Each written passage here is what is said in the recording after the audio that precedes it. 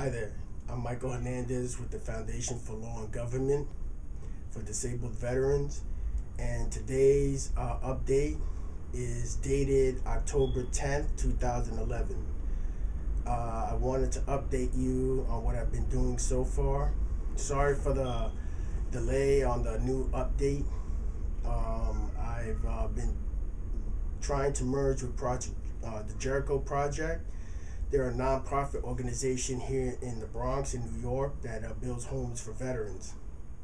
And recently, I've been working with the director, Tori Lyons, and merging with her nonprofit organization to forward that project.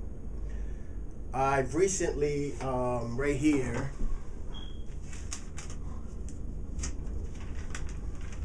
got this newspaper clipping on the Bronx courthouse on 161st Street in the Bronx, and it states that the courthouse is in shambles, and then the courthouse has been in existence for 4 years, and then within those 4 years it's been investigated every year.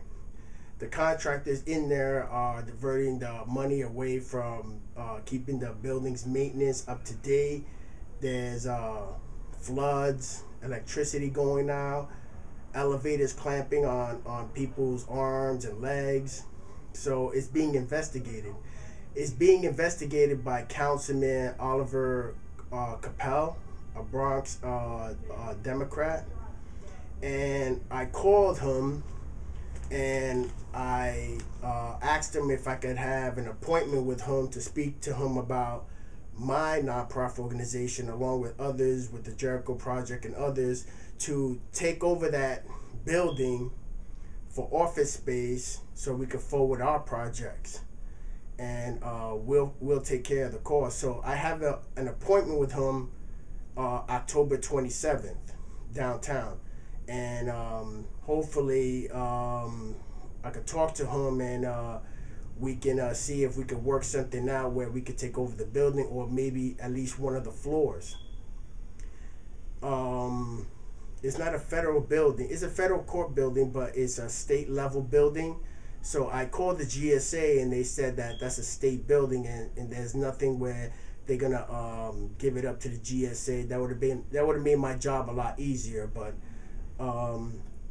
either way, I'm gonna go downtown and have that interview with Councilman Koppell, and talk to him about taking over the property. This property right here. It's on, the address is 265 East 161st Street is the criminal court building. And let's see what happens.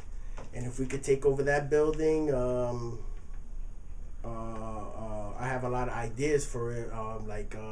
Instead of relying on the city's Con Ed to give us power, we could probably put solar panels on the roof to cut our costs, bring in other nonprofit organizations, and things like that. Just a few ideas I had that might help, and that's about it. And thank you for all your emails that you've been sending me, to my comments, checking out my other sites, information and donations, everything that you've been helping me with. I appreciate it so much, the support and everything, and continue seeing my site, and I'll try to keep it up to date regularly every chance I get. I have more time now. As you can see, I built my office, and it's a small office out of my home, and hopefully I can get the space over there in the criminal court building and have a bigger space there. And thank you for your help, and keep looking at my site, and remember, support your veterans, and they're the backbone of our country. They're the true oath keepers, and stay loyal to your country, pray to God, and I'll see you soon. Thank you so much. God bless you.